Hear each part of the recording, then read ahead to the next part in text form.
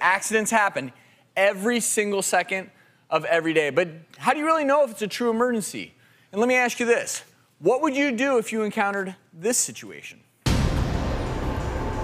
Doctors, I just saw a terrible accident and the driver was on the ground bleeding from the mouth.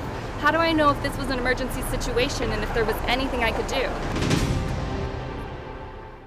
My first thought here is if you come upon an emergency situation, you're not sure what to do, get help on the way. Call 911. But let's talk about bleeding from the mouth.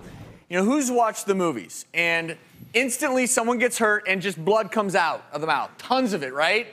And in real life, it's usually much more subtle than that. Yes, that can occur, but a lot of that's for the movie's sake. But let's just say you come upon someone after some sort of an accident, and without overstepping my bounds and teaching you an entire class of advanced trauma life support, the biggest thing you're looking for is the ABCs, airway, breathing, circulation. And so if you come upon a victim, you're literally going to ask, sir, can you hear me? Sir, if they do not respond, help needs to get on the way immediately. What can happen, though, since we're talking about bleeding in the mouth, is bleeding in the mouth can be coming from your nose. When that occurs, Dr. Orton's going to talk about what you should do. It can be intraoral. You know, oftentimes people in accidents, they'll have teeth and their gums ripped apart. That can cause bleeding.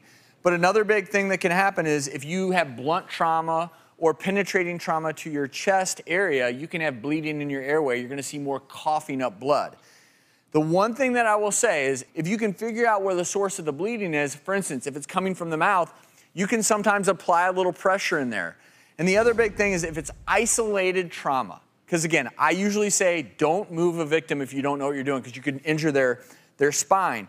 But if it's isolated, you know it's isolated and they're laying back and you sense that they're choking on that blood, you do want that blood to go somewhere else rather than back into their airway. So the recovery position is on the side because then the blood can come out without going back and occluding the airway.